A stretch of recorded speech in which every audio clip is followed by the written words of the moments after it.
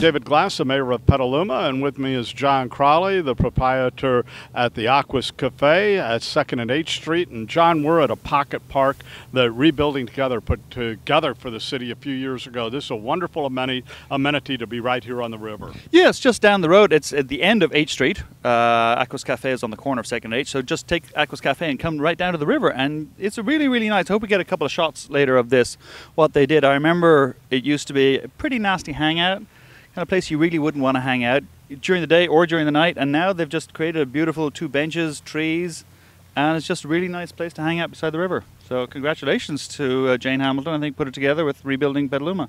And it all happened just in one day. That is so great when an eyesore becomes an amenity overnight. Absolutely, and they've certainly turned this place around.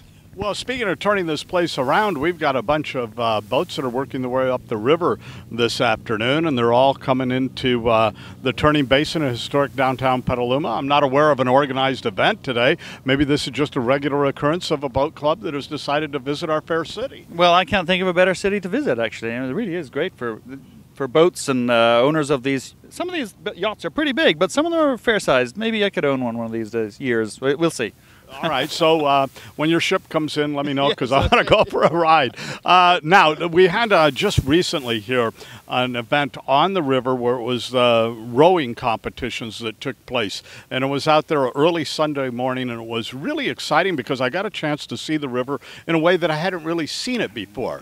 I've seen it rage, I've seen it flood when it's our enemy, but it was just pristine, and it was actually low tide, and you were able to enjoy the water, the rowing, and in fact, I understand that you could go water skiing for miles and miles on a straight stretch. I think you can. Further down, you can go water skiing. Around here, I think it's really just the pedal. There's quite a few clubs. There's the outrigger canoe. That's the Hawaiian style. There's a few of them, and of course the rowing club is huge here in Petaluma. Really, well, it was a rowing club event because they had the seniors, the Great. master seniors, the collegiate teams, high school teams, and it was interesting to watch, especially when they had the team of 8 rowers with one guide. Were you one of them? I was not a rower. No, Did you get a chance to go rowing? Are you kidding? No, I sat in a power boat. I see. We passed the rowers. It was great. Drinking a hot cup of coffee while they were breaking the ice, I'm sure. Absolutely. So, no, it was really, really good to watch. And in fact, it was interesting because you get those 8 rowers and you see them row in sync, or the tandems, the 2. One group was so in sync that they looked like one and thought it was a solo. And then you see that it's actually 2 people and they're able to row together in sync so well. And I think they probably won the event. Yeah, they really have. It's amazing the amount of things that happen here on the Petaluma River. It's quite a gem and quite an asset to Petaluma, and people are starting to realize that now and get out in the water. It's amazing things that are happening here.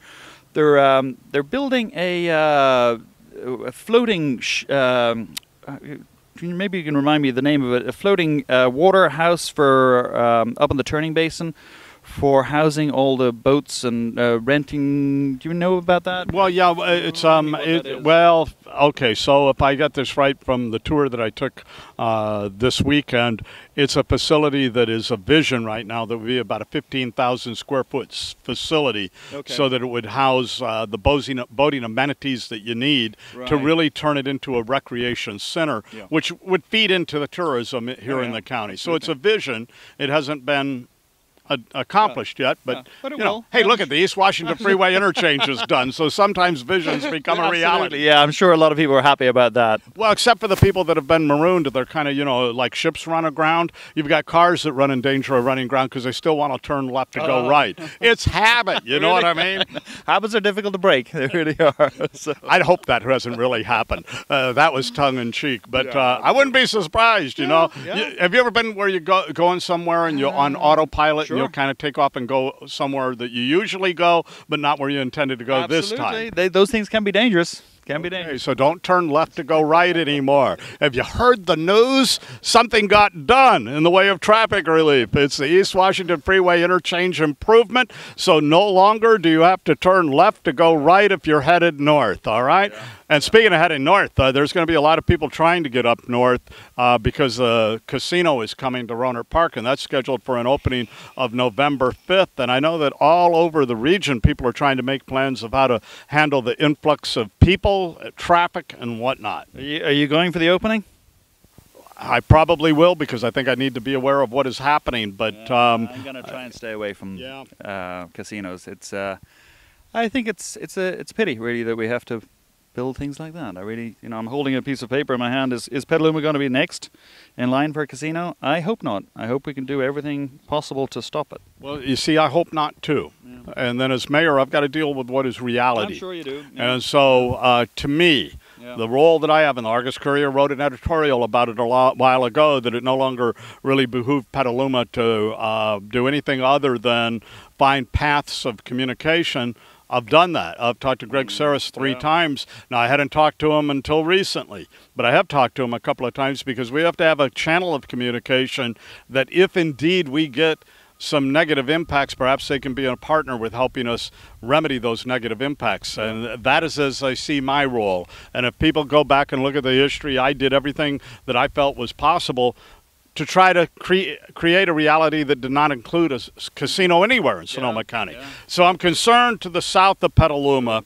To the north of Petaluma, I think you have to turn the page and look at what is happening and understand that that's happening. I'm going to have a path of communication to them, because I think that that's a responsibility of my position. And I certainly understand where you are, and I understand why that is the way you feel, and I understand it. Well, we can, it's interesting, jurisdiction outside of Petaluma city limits. We don't seem to have a lot of jurisdiction. I mean, we got the Dutra thing that still could be happening that will affect Petaluma quite considerably. And that is on an appeal to a judge, and hopefully will prevail on that appeal.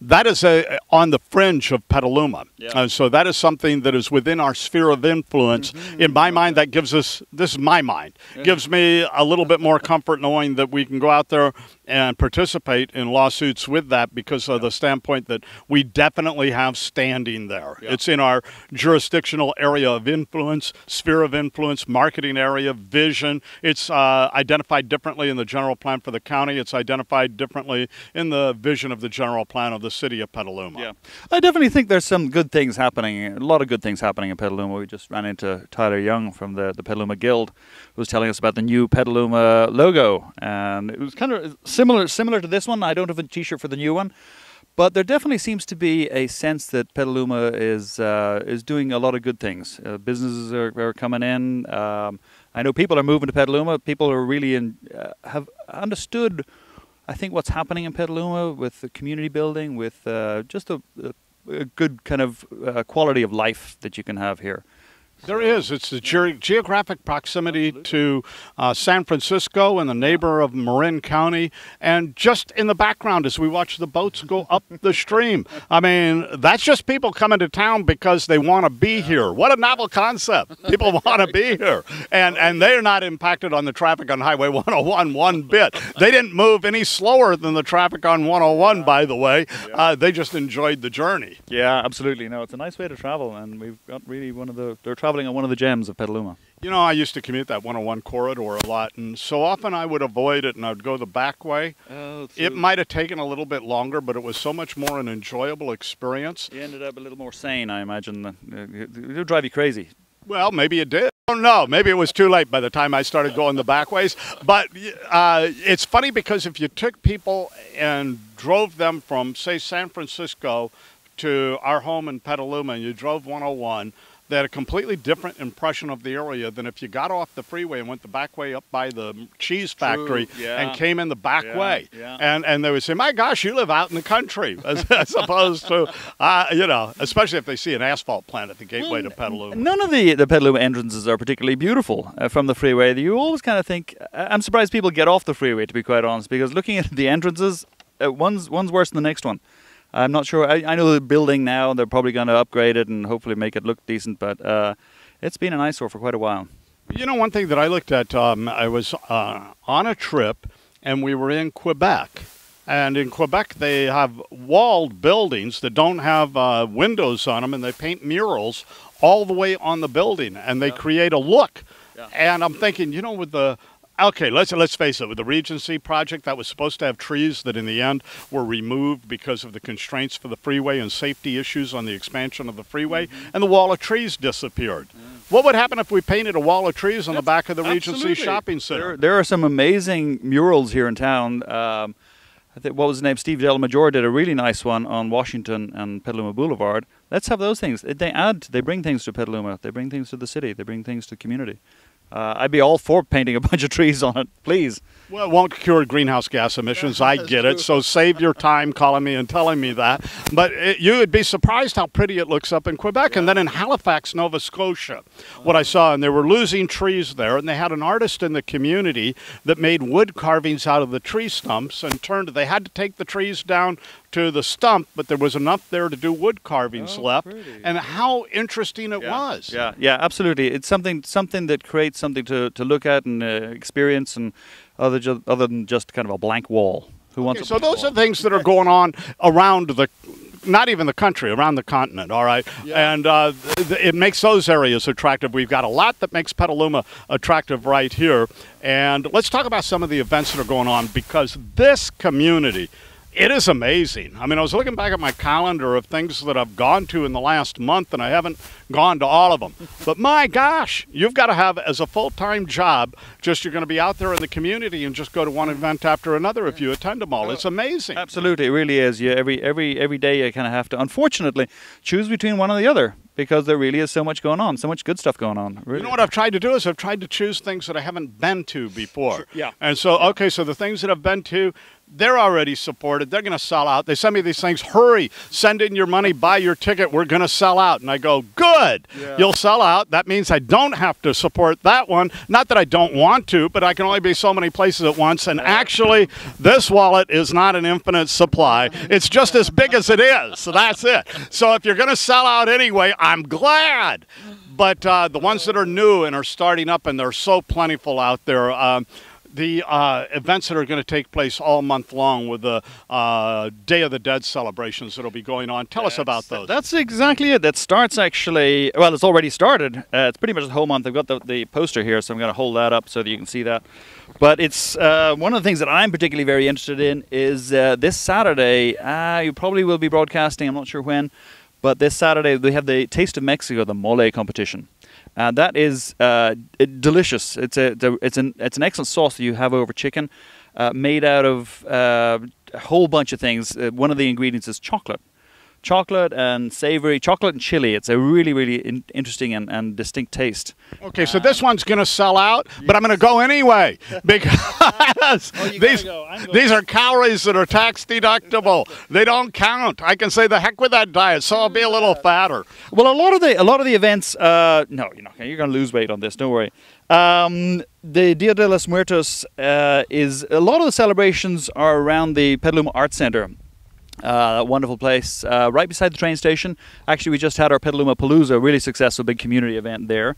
But the Dia de los Muertos, there's a couple of things going on. As I mentioned, the mole competition. I don't actually have a list of the events, but you can go to petalumaartscenter.org, and they have probably an event every day. It's one of the most prolific festivals we have here in Petaluma, and it's quite amazing. There's something, as I say, every day. So go to petalumaartscenter.org and find out what's going on.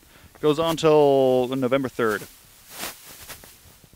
Okay, so what else is going on in town? Well, we've got the downtown. Coming up to Halloween, of course. You dress up? I don't have to. People, they look at me and they go, you're a natural year-round. Okay. Don't change anything. You scare plenty of people as it is. Well, no, not at all. No, no, seriously.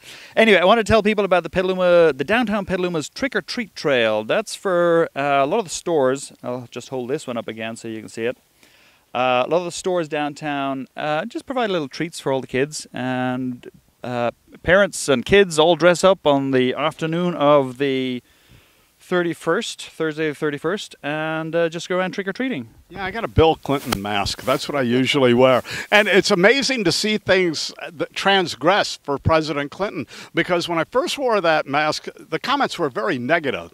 And now when I wear that mask, people say, oh yeah, bring back the good old days. Oh, God, so he's becoming more and more popular as people see more and more dysfunction, and they're thinking, how is it that this guy was able to do it with a Congress that wanted to impeach him? He's still got things done. Love him or hate him, he did get things done. The government shut down, but only briefly. And Anyway, the visitor center remains open in Petaluma, even if the United States government doesn't. All right, so what else is going on, John? I can't get over the government shutdown. It's incredible. You're in Ireland. I'm in Ireland. I spent a lot of time in France and Germany, lived in Germany for 8 years. And we just scratch our heads and kind of, what's going on? I mean, can't they just, they're like a bunch of kids. They really are just a bunch of kids just trying to create havoc and point fingers at each other. And anyway, I better not say. No, go on. See, it's not just me. All right, we're with Mad Dog Crowley here, and we're on the Petaluma River. Now back to the peace and tranquil and calm of low tide. Yes, okay. All right, peace and calm. Okay, we've got the next item we have is are we going to broadcast by the 11th? Probably will, just about, won't we?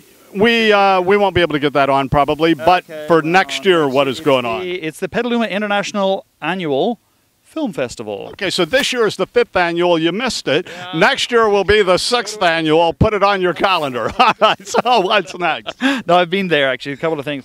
A lot of local people are gathering to go down to protest. When is this? It's coming up in a couple of weeks' time.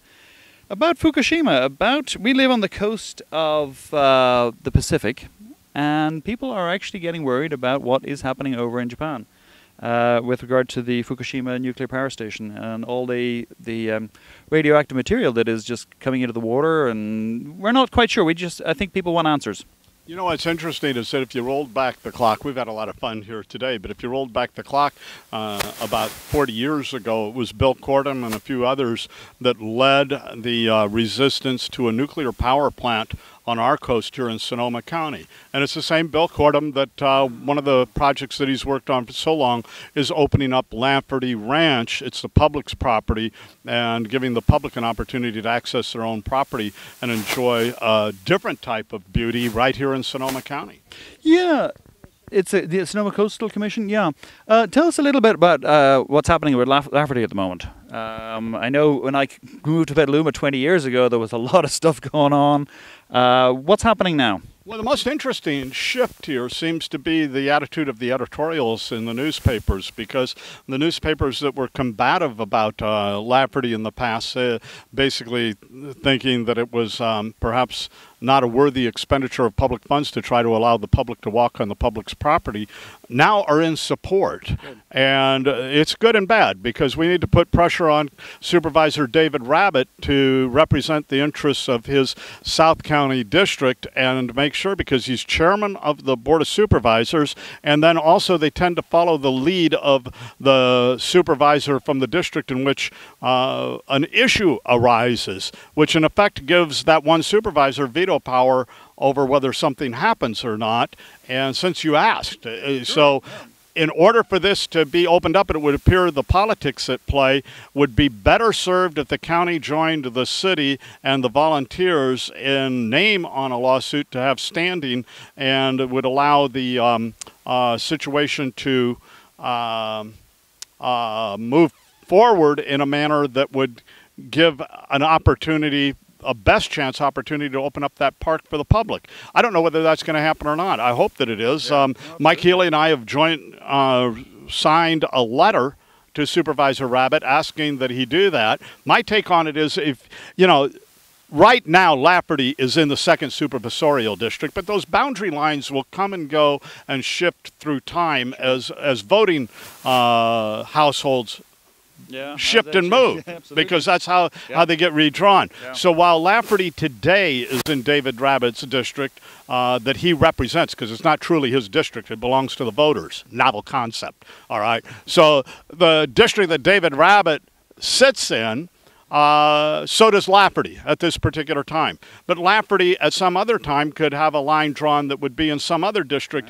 The property itself belongs to the people of Petaluma, but the access to the beauty of it all should be open up to all of the people that come and visit. We're a tourist county.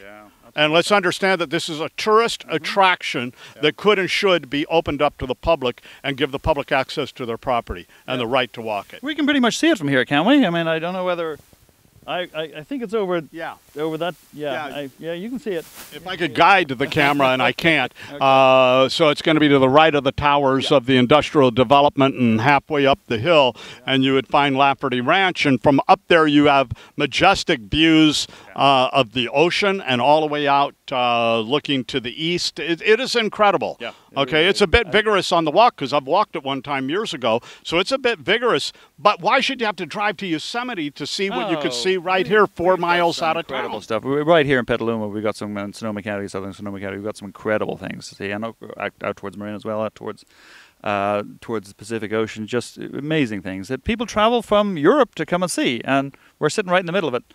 It's funny. I always kind of think of all the Parisians that never go up the Eiffel Tower. Yeah. We spend a lot of our time going far distances, as you say, out to Yosemite, and we've got it right here in our backyard.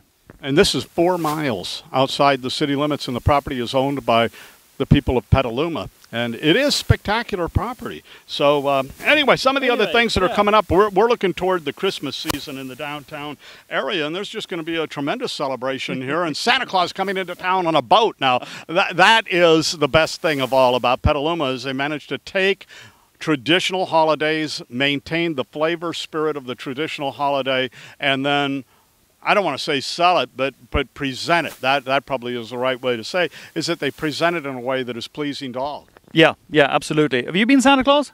I have not been Santa Claus. Who usually does Santa Claus? Well, I know who used to do Santa Claus. I don't know if he still does, but I'm not going to say, because he's up in the North Pole, and Mrs. Claus might kick me in the shins. But I shouldn't have mentioned anything at all. So, what's your favorite thing? That's one of the favorite things as well. And the trick or treat thing. That's one of my favorite things too. Yeah, I love the trick or treat. Probably got a list. Well, the boat parade, the lights. See, that to me is just. It's spectacular, and it brings 10,000 people to downtown Petaluma, and I got to think that they're in a good mood and they're in a good spirit, and I got to think that it's not only enjoyable, it's profitable for all of the downtown. I think that's the Downtown Association organizes that. One of those little organizations that does an awful lot and doesn't get a lot of thanks. Well, you thank them. No, I did, I know, but a lot of people don't know who does it. Okay, so I just want to put a word out to them. They really do a great job. I tell you what, we're going to have Marie McCusker on the program here, and we will go into and so we will try to get that word out, because we do need to support our downtown. There's been a lot of development in this community that has moved some of the focus away from the downtown on the short term. But in the end, people know where their friends are, and they tend to come back and revisit what has made them feel good about a community. Yeah. And so whether it's the people, look at the people that came up this river on a boat, they're not Target shoppers. Nothing against Target. Ricardo Blanco, who manages Target, won't mind that at all. Yeah. They may stop at the Target for some reason, but they didn't ride their boat all the way up this waterway to come. Not to go and see Target. No. They came for the downtown. Absolutely, experience. The restaurants, the stores, the antiques, just the people. Actually, I think that's why people come to Petaluma. So the people. I think that's right. And so we want to thank you, John. Anything else you want to add today? Just one thing I do want to make sure that everybody knows about. We are hosting a mixer gathering called Build. So if you know anybody who's involved in building anything. Some people that were really built. Does that count? No. no, maybe. Gee. But if you're involved in, from skyscrapers to garden sheds, if you're an architect or a plumber or whatever, the whole idea is that communities function a lot better when the people are connected. Okay, so when is that? And that is next Tuesday. I think you're probably just going to be in time for that. That's Tuesday the 15th of October. It's at Aqus Cafe. Starts at 7 p.m. And what it is about finding out who else is in your community who's in the same business as you, just so that you can refer each other, help each other. Undermine each other? No, I'm kidding. Not at all. No. That's because of politics. You see, in politics, yes, who's in the same business? Who's going after the same office? How do I get to that person? Gotta stop that man, or he'll stop me. No. No, this is more cooperative than that, really. No, it's all about, it's cooperative. It's finding, maybe we should have a mixture for politicians. Wouldn't that be great? We have that. It's called Every Other Monday. So anyway, John, thank you so much. It's good to see you again. I like the change. It's a nice. We're just down from the cafe. It's daytime. Yeah. And I like the idea of chop and change a little bit. All right, we'll do that more. All right. That's John Crowley from the Aqus Cafe. I hope you don't mind the silliness. I have to have a little bit of fun here. Thank you, John. Absolutely. Thank you. All right, good to talk to you. I'm David Glass, Mayor of Petaluma, and we'll be back with more in a moment. Life is such a breezy game. I love all kinds of weather, long as we're together. I love to hear you say my name.